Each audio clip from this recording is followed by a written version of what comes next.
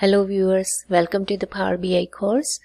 Today we are going to learn how to create a calculated column from related tables. So usually when you create the calculated column, you use the columns which is present in that table.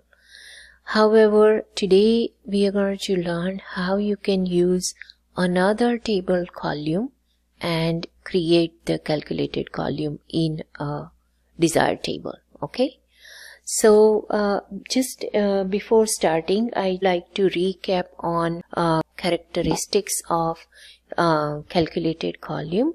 So calculated column increase a model size because you can see visually calculated column in one of your table. The second thing is they can increase the data refresh time as well because of their dependency on the other column in a tables. So basically it's going to take a time to recalculate depend on the values in other columns. Okay, and then the calculated columns are allowed to create in direct query mode as well. However, there is no, you cannot use the aggregate functions. Okay, so let's get started here. I will open my Power BI. So here we are in Power BI report view, and as you can see, I have couple of tables here in a fields pane, and we are going to use a product category table and product subcategory table. Let me show you them in a table view. So our product category table has a product category key and product category. However, the product category key column is hidden on the report view. Okay. On the product subcategory table, then we have product subcategory key, product subcategory and product category key.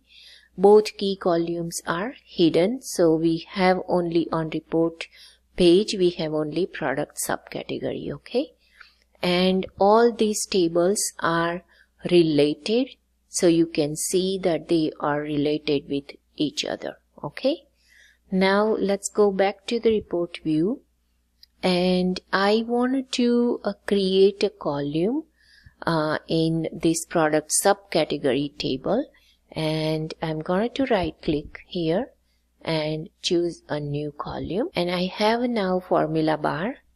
Let me increase the size so you can see, and I'm going to give a name to it is product category full name. Okay, so product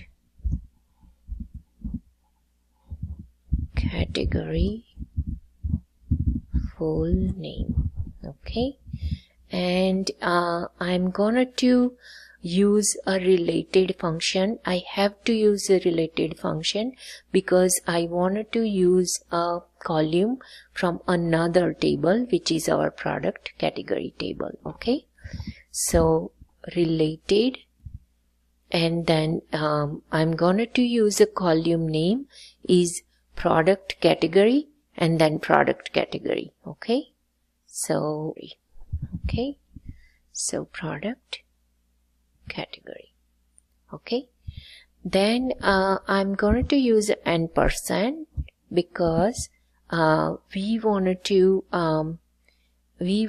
create our column which has a product category, then space and then dash and then space again and then product subcategory. Okay, so %, and then in a double quote with the space and dash and double quote again and %, and I can use it straight away by using my square bracket a column name, but the best practice is to give a table name as well.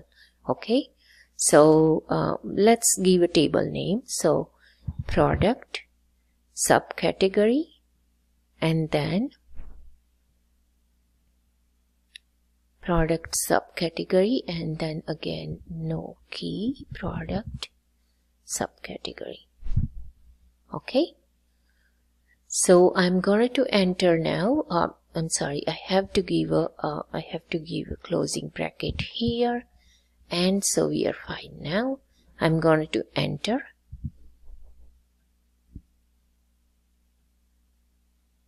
Okay, so now we have our new column, product category, full name.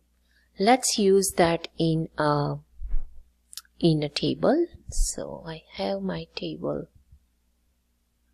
visual here, and I'm going to use a product, our new calculated column, which is product category, full name, and a sales amount. Sales amount. Okay, so as you can see, let me increase so you can view.